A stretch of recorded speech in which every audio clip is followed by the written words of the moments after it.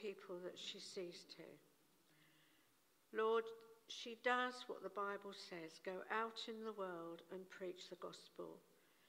And Jesus always preached to the lowest and the vulnerable.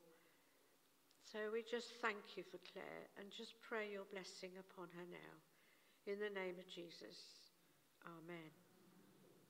The reading will be done shortly. Okay. Am I switched on? Oh yeah, definitely. Well, good morning everybody. Thank you so much for inviting me here to represent Azalea. I know quite a lot of you know quite a lot about Azalea, but we've changed quite a bit recently, so there's some new stuff to add to the Azalea story, which I'd like to share with you. And I also would like to share with you a Bible passage that God showed me that's very relevant to the work that we are doing and moving on to do at Azalea. So my name's Claire, and I'm the Director of Women's Services at Azalea. So what that means is that I oversee all the work that is done, all the frontline work that is done with the women. So that includes our outreach, our drop-in, our exit and intervention work, where we do practical stuff with the women, and our new recovery centre. So I've been working with women who are exploited for 28 years. In various places around the country, in London, lots of the big cities up north, which is quite strange really, because I always wanted to be an English teacher, so I don't quite know how that has happened. So it's definitely a God thing that's happened. And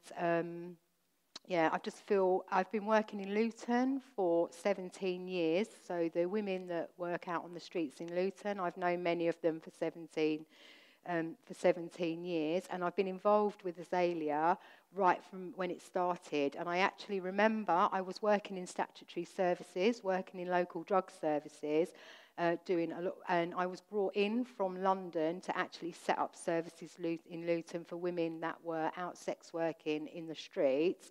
And when I used to work around, I was a Christian, and I was what I call an undercover Christian, because I don't know if any of you have worked in the public sector, but to say you're a Christian is a no-no.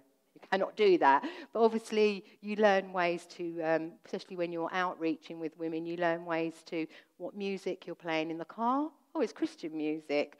Bible text down, and they pick them up and say, oh, what's this? So you learn ways to be in what I called an undercover Christian. So I was working for statutory services, and one day I got a phone call, and a lady who was called Ruth Robb, who I'm sure many of you know is the chief executive of Azalea, to say, oh, a group of people from some local churches have got together, and we want to do a Christian-based organisation working with the women. I was like, wow, God answers prayer. I had been praying for the women's spiritual needs to be met, and there was Ruth. So Ruth came out with me on outreach, and as I introduced her to the women that we were working with, so my journey with Azalea started then. So as Azalea progressed, I never actually went to work there. I stayed working in the statutory sector, and sometimes I used to say to God, why am I working at Azalea? It's everything. I'm passionate about God. I'm passionate about the women, and I'm passionate about that. Why am I not working in Azalea? Why am I working in the statutory services? But it just never happened. As I look back on my journey, I can really see that it was God placed me where I was in the statutory services to embed Azalea in Luton, and embed Azalea into the statutory services. And when I did come over 18 months ago, which I'll go on to explain how that's happened, it was just the right time. It was God's timing. So I think that is like living proof that it is God's timing, and it works the right way. So I'm sure you all know that Azalea is a prayer ministry. We are first and foremost a prayer ministry. And what I mean by that is we don't do what we do and then pray about it. We pray about it and then we do it. We are such a spirit-led organisation. It is such a privilege to be working in that environment where we pray and we get led by God. It is just amazing. And we actually work in the miraculous daily in Azalea. I could give you many, many examples of the miraculous that we see in Azalea.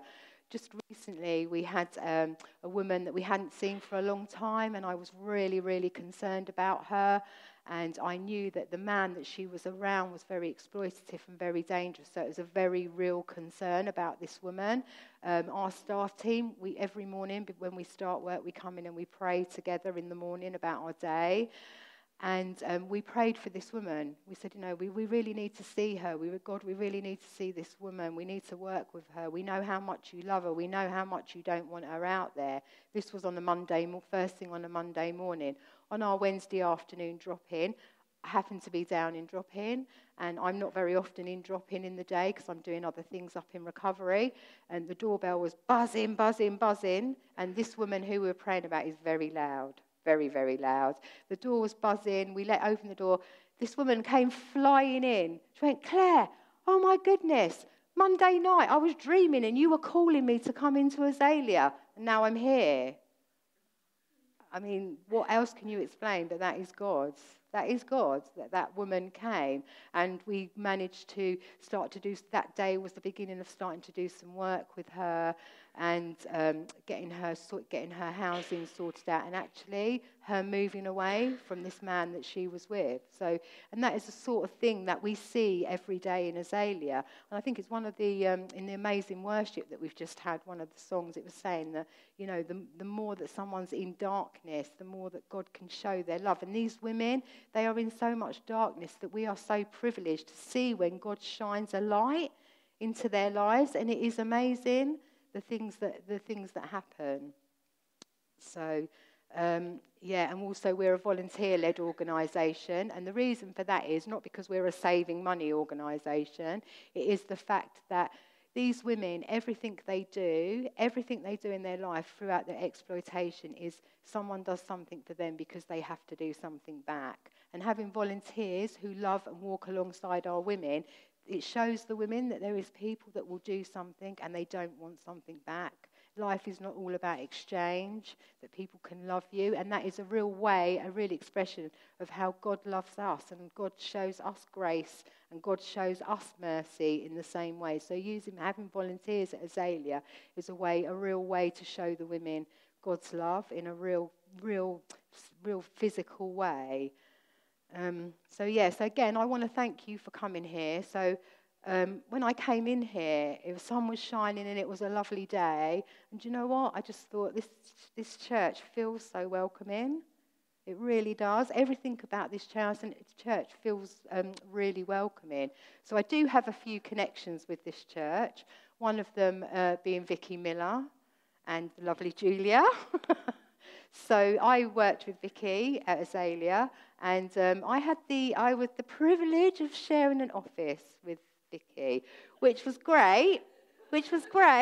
I miss Vicky so much, and it was great because I'm not good at IT, and I was just saying earlier, I'd be quite happy still to be using a typewriter, but there you go, life's moved on. So Vicky was just behind me, so if ever I needed anything, I could just turn around and ask Vicky, so I really miss her for that. But one thing I don't miss Vicky for is she was so untidy. She was so untidy. And I am a declutterer. I don't have clutter. Vicky, if any of you have ever given Vicky a Bible text, I'm telling you, it was on our wall in our office.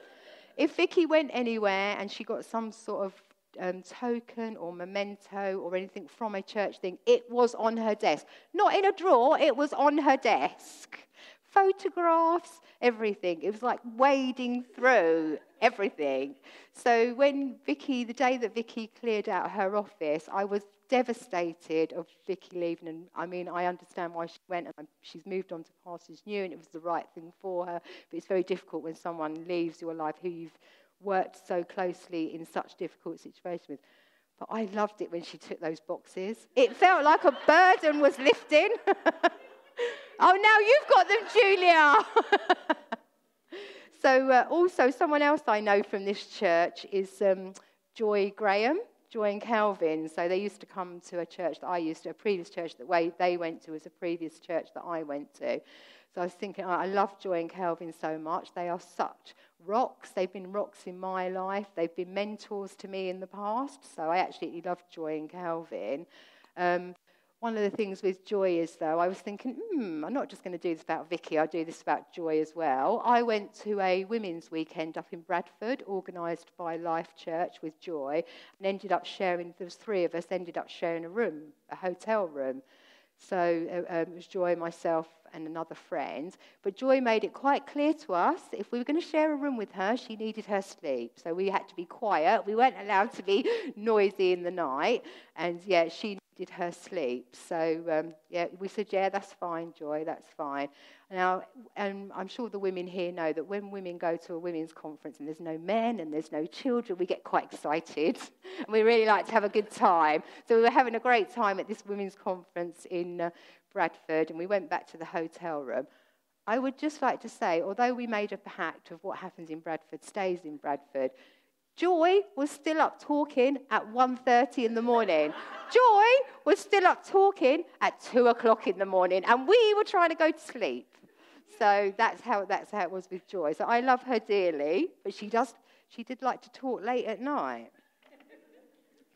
So as I've said, I moved over to Azalea, and one of the great things about working at Azalea is that I got to cut my hours. So I've been a full-time working mum for 26 years, and I got to take Fridays off. So it was part of my new contract, working 30 hours.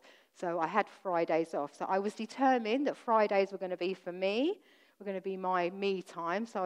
But I've forgotten what I actually like doing because I haven't had time to do anything for so many years. And somebody in my church runs a Pilates class. So I thought, great, Friday mornings, don't have to go to work, I'm going to do Pilates. And so I went to the Pilates class. Her name's Caroline, the lady that runs this Pilates class. And she was absolutely amazing. This Pilates, she just loves Pilates. She knows so much about it. She's an amazing Pilates teacher. And I have to admit, I got a major girl crush on her. I wanted to be her. I'm a bit like that with worship team. God's put my pathway what it is, but there's a big bit of me I'd love to be on the worship team. But I didn't get that voice. So my Pilates teacher, I got a huge crush on her. I was like, I want to be her. She's so calm, and she's just stands at the front, and she knows so much about it. But then one day I was doing the Pilates class, and I realised that my crush had gone too far. When I was thinking, I wonder if I'd be able to have my hair like hers. And I drove home and I thought, no, this is not good. This is not good. I've gone too far. But when I was driving home, it reminded me of something that had happened. There's a Bible text in my past about David. Now, I'm pretty sure you all know who David is, and he wrote the Psalms and stuff. And I remembered reading, I was quite young, and I remembered reading in Acts 13:22, it says, after removing Saul, he made David their king. He testified concerning him, I have found David, son of Jesse, a man after my own heart. He will do everything I want him to do. Well, I was a new Christian then, and it was a bit of the same thing. I was like, I want to be that. I want to be someone that is known as a woman after God's own heart. But I wasn't quite looking at it in the right way. I wanted to be God's favourite. I really wanted to be God's favourite.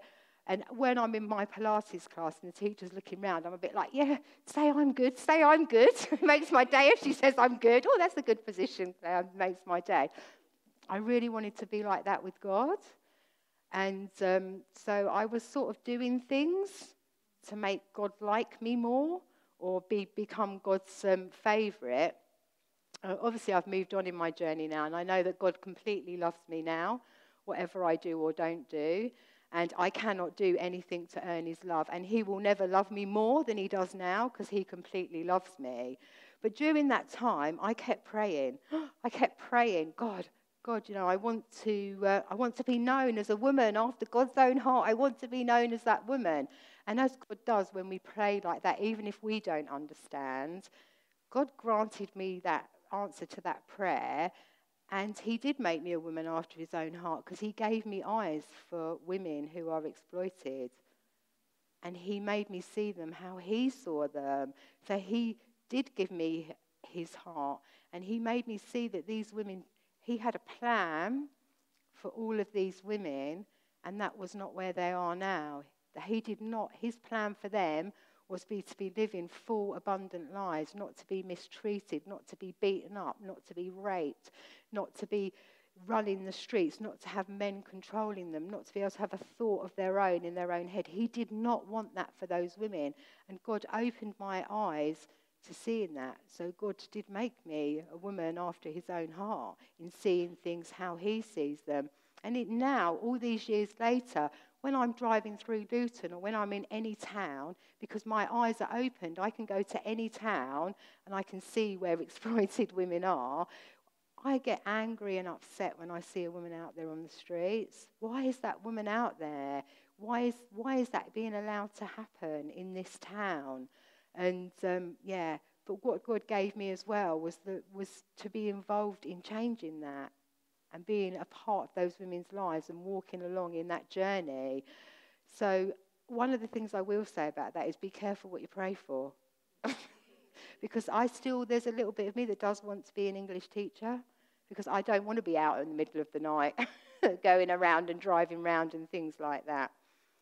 So, but after that little journey I had with God, I really started to look at David. I really started to study David in the Bible, and I absolutely loved him. And the reason that I loved him was because he has done everything. He's done everything. There's nothing that we could do. There's nothing that we could do that he hasn't already done. There's jealousy, he had affairs, he did this, he did that. So there's nothing that he has done that we could possibly do that David hasn't done. And what I loved about David throughout all that time, he's so stable in God, and he was so stable in prayer. And the things that he did, the impacts they had on them, he didn't blame God. If he made a choice to do something, he put that right with God, and he repented. And I absolutely loved David's journey, and I've used that so much in my own journey. So going back to Azalea, I think it was about 3 years ago, that Azalea was going really well. They were doing a lot of crisis work with the women. The drop-in was going well. They had Vicky on board, who was doing a lot of work with the women, individual work for the women. But Ruth Robb, our chief exec, is a visionary. So nothing stays still in Azalea ever. She is a visionary. And her vision was that, Azalea was doing well with the crisis work with the women. We were looking after them, we were feeding them, we were keeping them alive, but she wanted to move on and she wanted to do recovery. She wanted those women to not be in that situation, to not be in that life, and it needed to change. So Ruth asked me if I would consider coming over to Azalea and using all my years of experience in working with these women to run a recovery centre. I said, Ruth, I need to pray about this. I really need to pray about this. But it felt right, and I felt really excited. I felt that I would be able to bring everything together. I would be able to be open about my faith. Because one of the things that I have seen throughout all the areas and all the places that I've worked, one of the things I've seen is that these women need God. And we're not looking for them not to use drugs, or them not to use sex, not to be sex working, for them not to be in. We're looking for complete transformation of their lives. And I have seen time and time again that without God, that complete transformation just doesn't happen. It just doesn't happen. So I felt really, really excited. And one of the things, so I went away to pray about this, where I was going to be in this, where Azalea was going to go with this. And I started thinking about David again, as I always did around things in my life. And I thought, yeah, David, you haven't run a recovery centre, have you? Where do I look for this? You haven't run a recovery centre. And God being God, a few weeks later, brought a Bible passage to me. And I'm just hoping that someone's going to come up and read the Bible passage for me now. And this is, it's 1 Samuel 11, verses 1 to 5.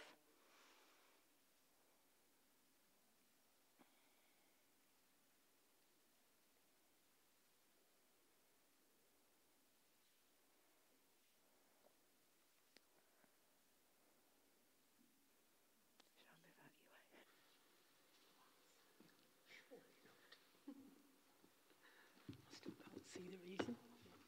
There we are. That's where I am. 1, 7, 11, 1 to 5. That's it, isn't it? I'm poking out the eyes a bit.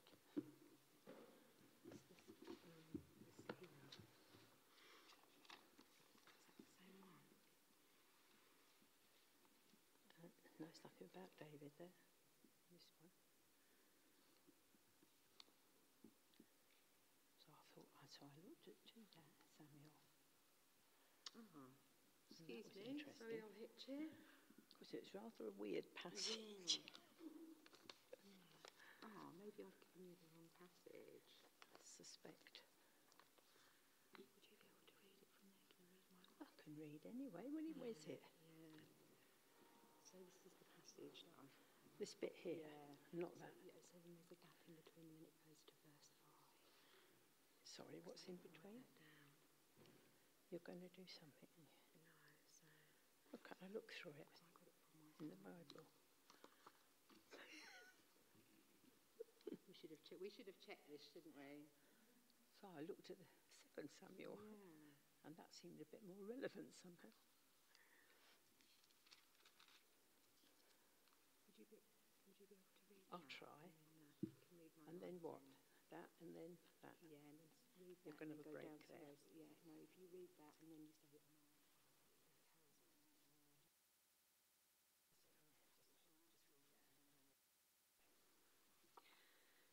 1 Samuel, exactly where we're not quite sure. David therefore departed from there and escaped to the cave of Adullam. And when his brothers and all his father's house heard it, they went down there to him. Everyone who was in distress, can't read that. Everyone who was in distress, In debt, and everyone who was in debt, and everyone who was discontented, gathered to him. So he became captain over them. There were about 400 men with him. Sorry, I didn't do very well either. That's fine, that's my fault, sorry. Okay, Yeah, we'll find it later. Am I back on now? Yes, sorry about that. So in this chapter, so when I read this, that David, at this point, David was hiding from Saul because at that point, God had anointed him to be king, but he had not been appointed as king, and he needed to hide from Saul, and he went to this cave. And when he went to this cave, everybody went with him, and where it says, everyone who was in debt and everyone who was discontented and everyone who was in distress gathered to him. That's a Sorry? Oh, is it 22? Oh, sorry. Sorry, thank you. Yes, so it's 1 Samuel 22, verse 1 to 5. So all these people, he actually had a recovery. David had a recovery centre in a cave. All these people came to him, and when they came to him, what they came to him for is because they were coming to him for hope that things were going to change. And the name of the cave, which was called Adullam, which means justice of the people and retreat. So again, God was showing me that David did run a recovery centre alongside with everything else that he did. And also, these people that came to him, there was 400 people that came to him. He actually transformed their lives and he looked after them and he made them into an army. And why this is so relevant to the recovery centre at Azalea is that's what we want to do with these women, because we don't just want them to be healed and transformed. We want them to be an army for God. We want them to be women that will reach other women. We want them to be women that will be standing up and rooted in God and bringing other people to God. And that is the aim of our recovery centre at Azalea.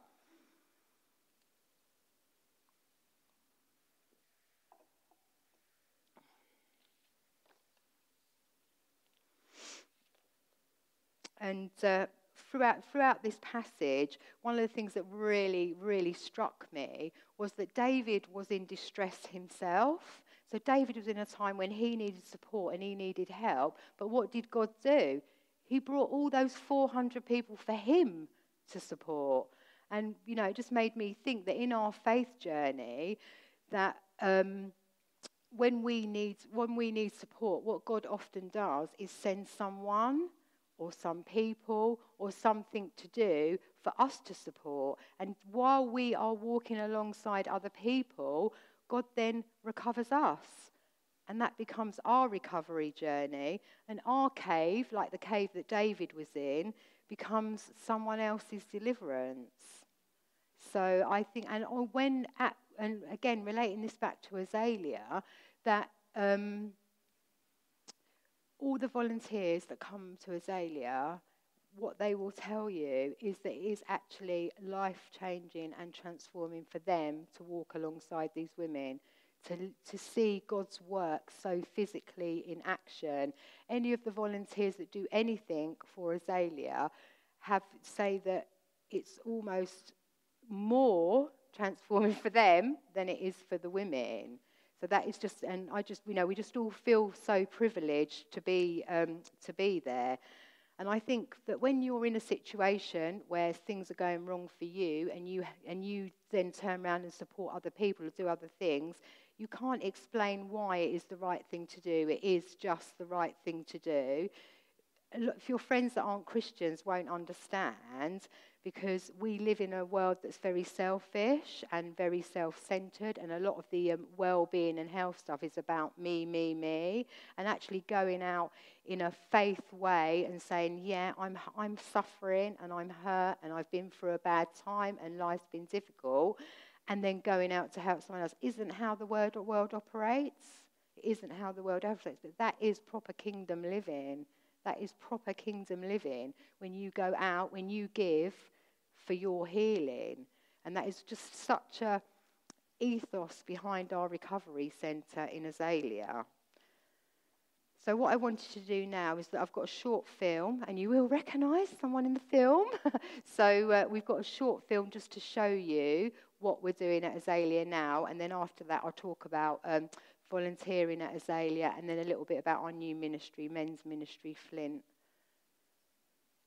Yeah, so I'd just like to talk the next bit about that woman's story, in that one of our volunteers was at a Christian festival in the summer, and someone came running up behind her, tapped on her back and said, it's me, and it was that woman. And she was actually there with her church that she's now with, and she's working with the children and the teenagers in the church.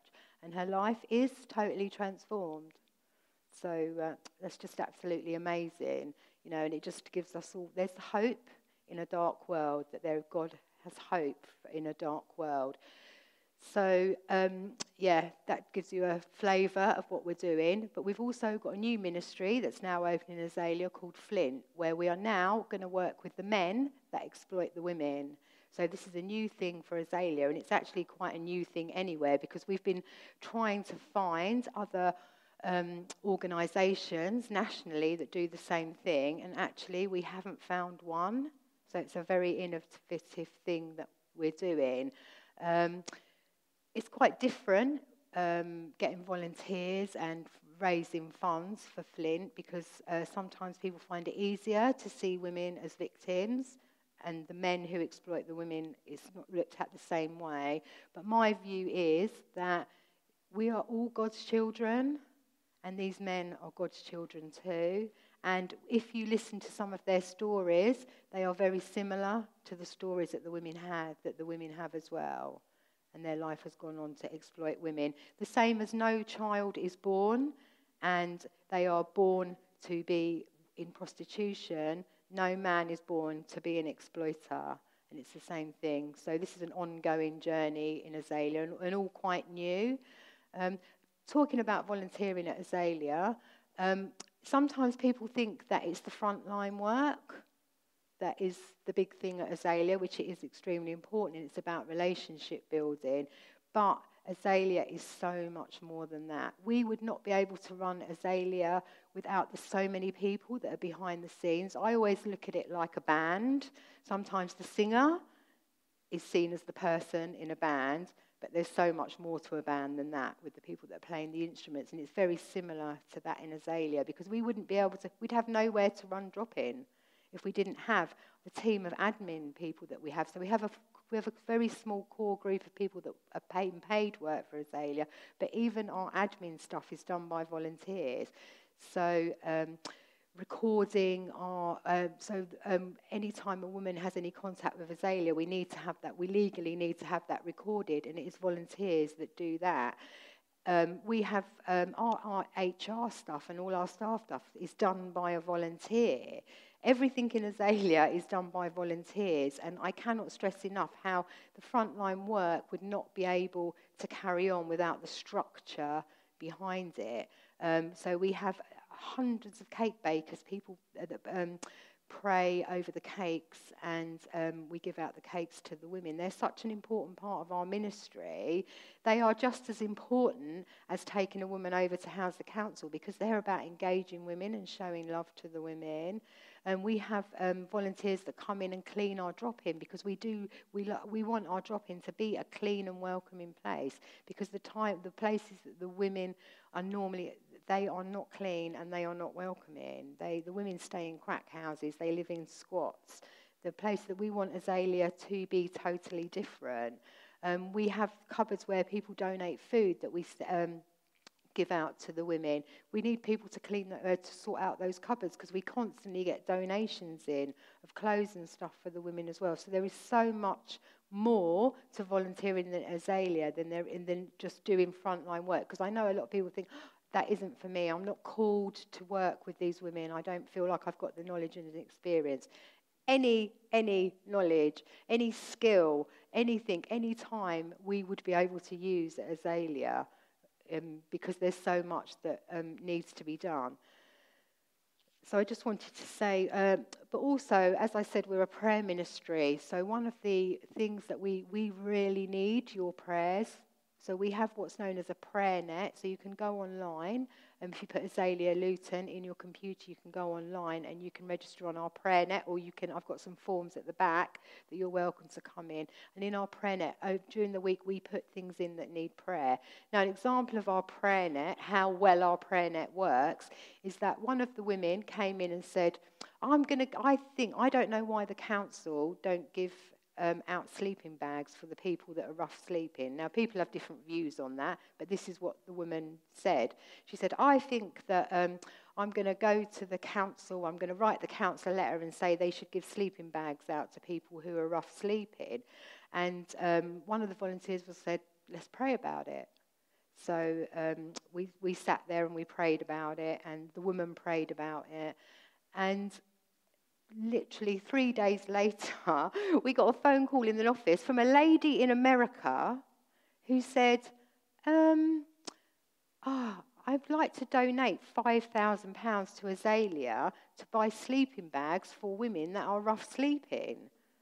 And I was, how do you know about Azalea? And she said, well, I don't know about Azalea, but someone else I know knows about Azalea. And she was telling me about Azalea on a plane. I was sitting next to her on a plane in America. She told me about Azalea. I was praying about it. And God said to me that I needed to give you money for sleeping bags. So we've been able to hand out sleeping bags, which are a great tool of engagement with the women that we don't know that are out rough sleeping. We can offer them a sleeping bag. So, and then this woman joined our prayer net. So, I mean, I cannot stress how much prayer is such an integral part of Azalea. We also, once every couple of months or so, we have a prayer evening where people come in and we pray for the women and we pray for things about Azalea. So obviously everybody would be really welcome at these prayer evenings and joining our prayer net. And yeah, we put things on there about certain needs that the women have. We give all the women pseudonyms, so we don't break any confidentiality around the women. If anybody's interested in any sort of volunteering, we're running a training course we do a training course. This year it's going to be 3 sessions, 3 Saturdays over about 4 or 5 months, where you can really come and know what Azalea is and what we do and how we do it, and look at where you might fit into working with Azalea. So that's where Azalea is now. So we've got a very exciting year with Flint properly launching in a month. We've now got our recovery centre, and so the recovery centre's been open for a year now, and the women are so damaged and they've had such difficult times. When I first started working in the recovery centre and the recovery programme that I've written, I thought this is going to be a long journey with the women, a really long journey. And I have to say, it is a very unusual recovery centre, because most recovery centres you have to be abstinent to go to recovery centre. Our recovery centre is not abstinent in any way. The women can come because one of the things about exploitation is it takes away your ability to choose. And how can you choose to go into recovery if you don't know how to choose? How can you choose to go into recovery if you can't remember what your new life is going to look like? So at the very beginning of our recovery is about decision making and choosing. So we're a very different recovery centre to many others. But I will say, so the recovery centre finished its first year.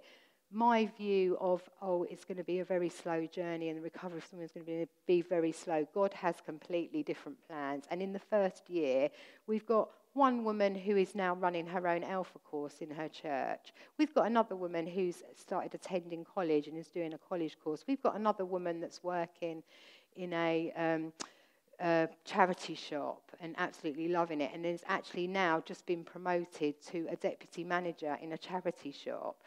We've got another woman who has been able to keep her baby and totally change her life around to be able to keep her baby. We've got another woman who's been in recovery for the past year, who just before she came into recovery, her son was stabbed in the streets of Luton and he died. And so we've walked alongside her in that journey. She is now going around all over the country speaking about knife crime. This is a year in our recovery centre, which just shows that God has no limits, and the things that we as humans put on, what we think God can do with the provisions he's given us, he just blows them away time after time after time. So if you'd like to come and have a look around our lovely new 3-storey building, which you saw in the video, so we've got the drop-in downstairs, we've got a second level of the drop-in, and then we've got our recovery centre, so it's absolutely amazing, and we're right in the middle of town, and it's huge, although we are already growing out of it. If you go on our website, we have an open morning on a Friday morning every couple of months. You'd be quite welcome to come to that as well, to have a look round. So, but I'll be outside. I've got some leaflets and stuff outside and some forms. If you do want us to contact you, because with all the new legislation in data protection, we need to have a form signed for that. And if you want to ask me any questions. So thank you for listening. Thank you.